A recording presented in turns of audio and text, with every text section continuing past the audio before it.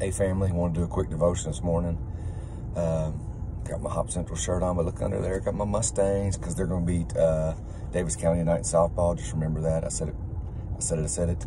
Hey, quick devotion. You're going to love it. I want to read the Bible verse first. It's a little bit longer, but I promise you to resonate with you all.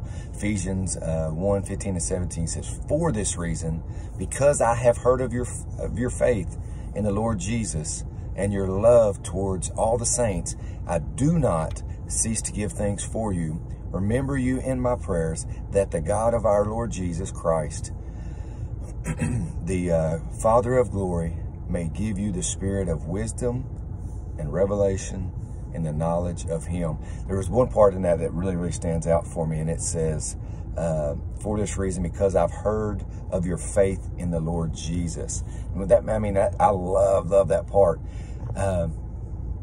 Do people ever talk about you, about your success as an athlete?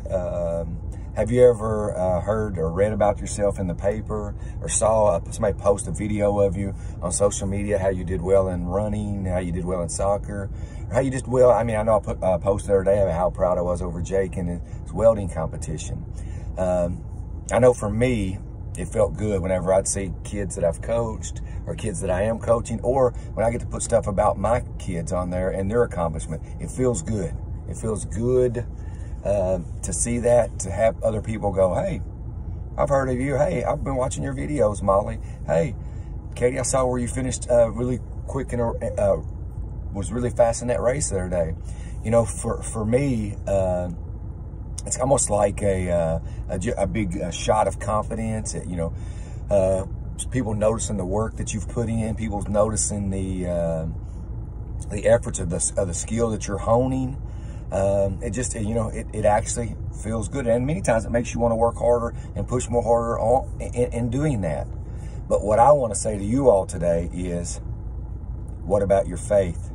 Are people noticing how your faith has impacted your life or those around you? Are people talking about, have anybody ever brought up how they know, I know how you used to be, but I know how you are now. Sorry, waiting for the kids to get out. Has anybody ever noticed your walk with him?